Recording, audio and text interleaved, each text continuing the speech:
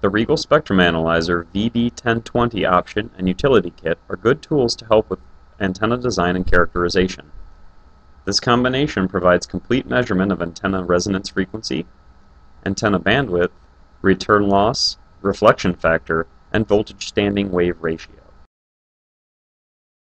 The VB1020 has three connectors: an input for the TG or tracking generator output, the output to the spectrum analyzer RF input, and then an opening for the DUT, the tested device.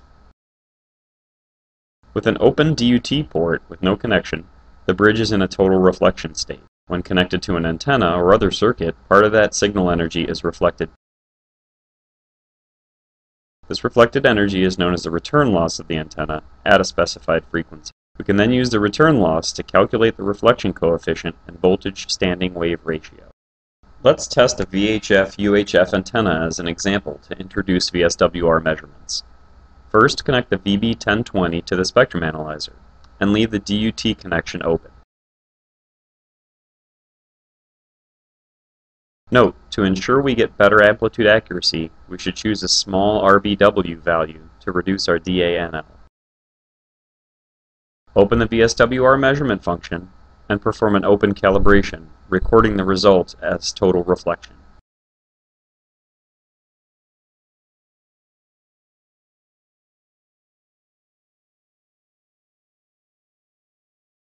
Then connect the antenna to the DUT connector, press VSWR menu, and the spectrum analyzer will perform the VSWR measurement automatically and display the measurement result. Adjusting the reference level to make all the traces display in a suitable location. As the picture shows, the purple trace 2 is the result of total reflection, yellow trace 1 is the result of the reflection after the connection to the DUT, and the green trace shows the return loss measurement result. From the green trace, we can see the antenna has multiple resonant points. Let's open 4 markers and adjust each marker to the 4 resonant points.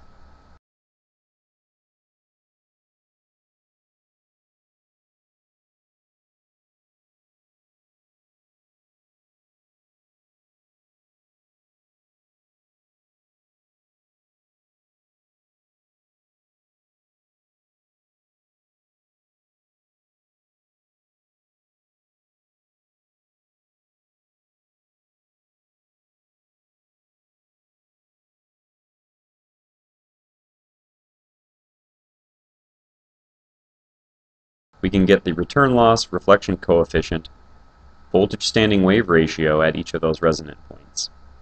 And we can see that according to the frequencies, this is a typical amateur radio antenna. Its first resonant point is at 145 MHz, which is within the 144 MHz to 146 MHz of the VHF amateur band.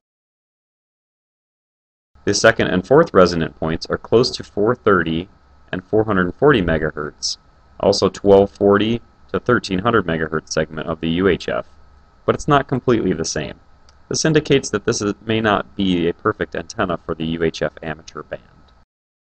We can change the center frequency and span to observe a particular resonant point, and it's possible that we can also measure the 3 dB bandwidth at this resonant point. This concludes our introduction of using a spectrum analyzer and VSWR bridge to test antennas.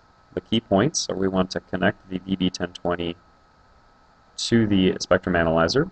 We want to open the tracking generator, perform a calibration open, connect the antenna, and then perform our VSWR measurement.